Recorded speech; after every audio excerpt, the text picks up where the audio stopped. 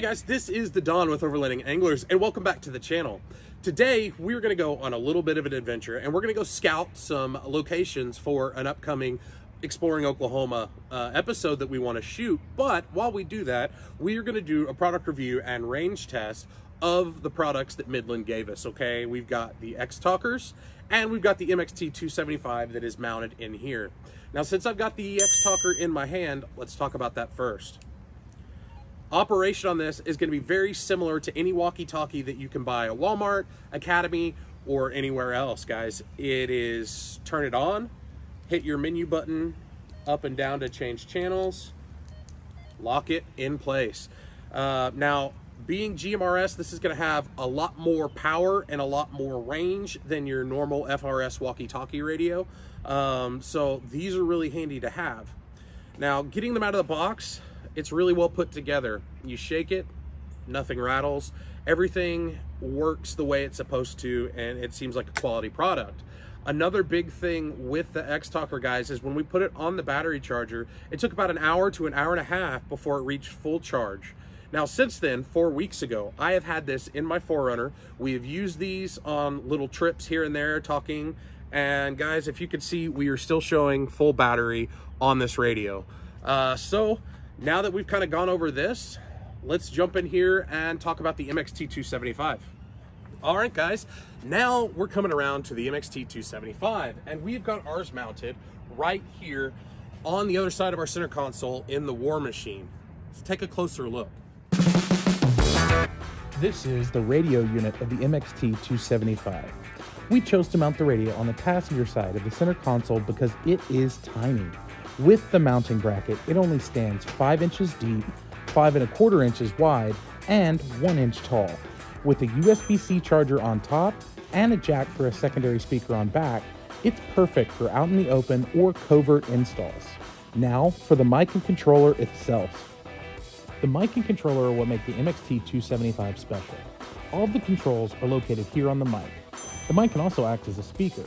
Now, aside from the 15 high-powered GMRS channels and 8 repeater channels, my favorite feature has to be the NOAA weather alerts, which alert you to watches and warnings when there's no cell phone service or warning sirens.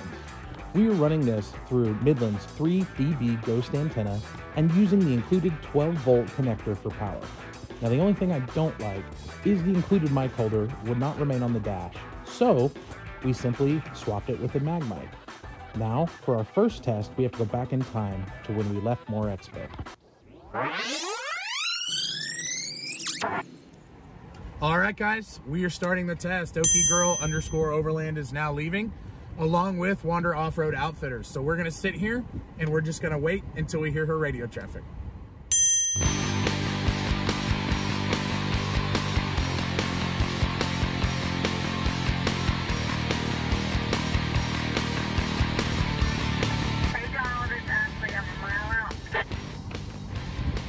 Awesome, we've got you loud and clear. Let us know when you're another mile out.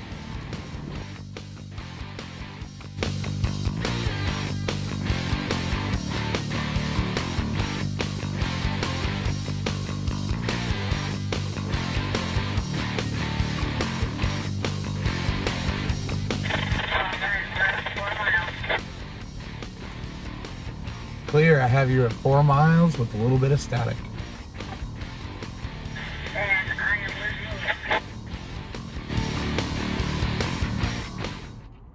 All right, guys, so that seems to be it from Moore Expo to wherever Ashley's going on the way back to Tulsa. We got about 4 miles of range before we started losing her.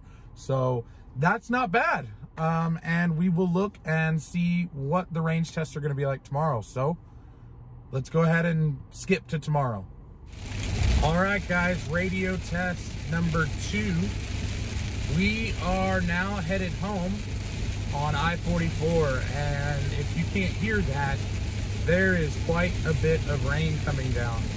Now, unfortunately, our buddy Aaron was not able to get his MXT500 installed, but he's got his X-Talker up and running.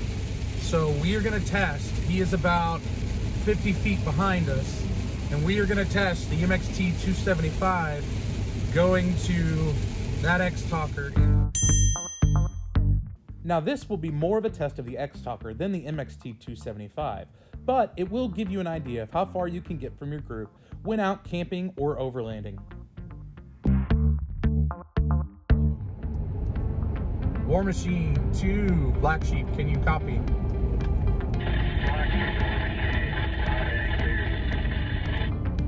Excellent, buddy. You're over a mile behind us and we can still hear you.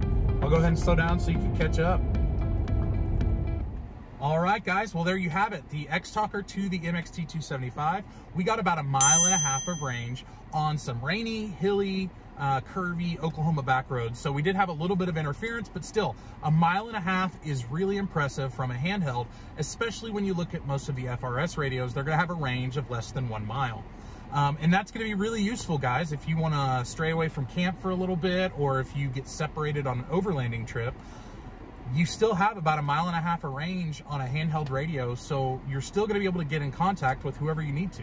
Now, there's one more thing that we need to talk about when it comes to GMRS: repeaters. Let's check it out.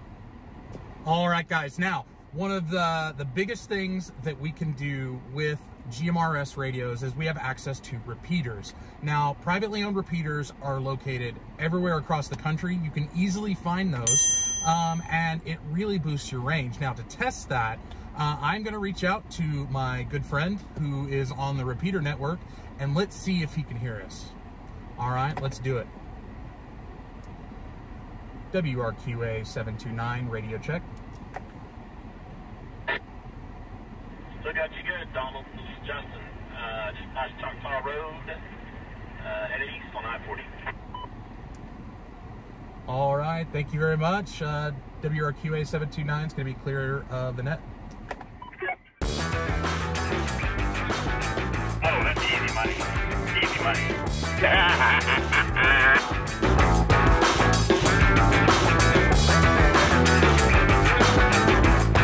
All right, guys, so there you have it. Repeater test is done. We were able to hear each other really, really well. And here's the thing. Justin was 40 miles away from where we are right now.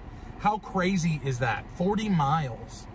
I mean, I think that's pretty impressive, and we were able to get the range of this MXT275 to go that far through the repeaters. And guys, repeaters are important. Knowing how to program your MXT275 to the repeater channel in your area is very important.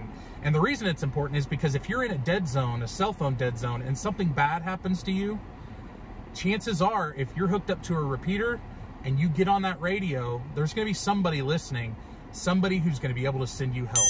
It is a huge safety thing, and having good recovery gear, which is exactly what a radio is very, very important. So I hope you guys enjoyed the video.